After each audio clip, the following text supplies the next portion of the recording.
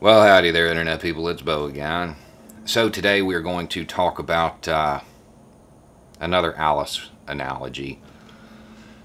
The reason I love them is because they're very fitting for today. You know, the whole idea is that it's nonsense. Everything is what it isn't. And that's pretty apt for the current state of the United States, where people who agree on things will oppose each other simply based on labels. So today we are going to talk about how conservatives constantly advocate for the policies that AOC wants. Really. In fact, conservatives are actually better at bringing social democratic policies to the people than social democrats are, because conservatives constantly advocate for health care, better health care even, guaranteed bank loans for houses, mental health care, free college, food security, housing, better funded schools, daycare access, legal help for like estate planning and stuff like that, family planning, and retirement for everybody. Those are social democratic policy. That's what AOC and her crew, that's what they want. And right now the conservatives are like, you got us wrong. We don't advocate for that. That's wrong. If Americans had that, well, they'd be lazy. But see, they know that's not true, because they do advocate for it constantly for a subset of the population. And I don't think there is a conservative out there who would be willing to come forth and say that members of the U.S. military are lazy.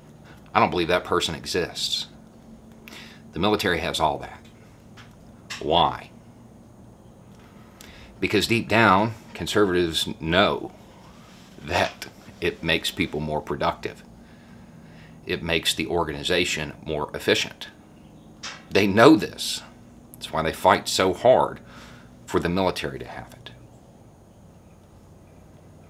And if you were to ask conservatives about the military, they would say that it's the greatest on the planet. If it makes the military the greatest on the planet, what do you think it would do for the rest of the country?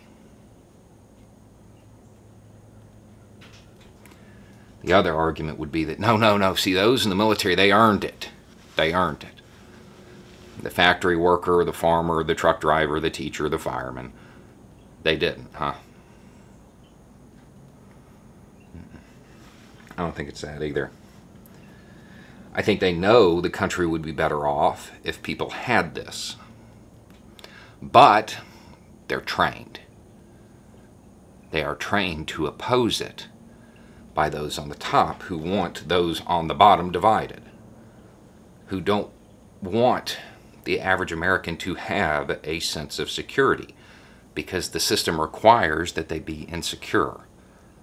So they constantly chase that dollar, so those at the top can make more dollars. That's what it's about. I would suggest that the average conservative knows that this kind of access to these social features would not make people lazy.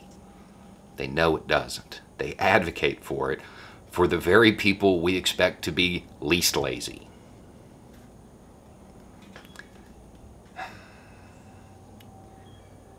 I think it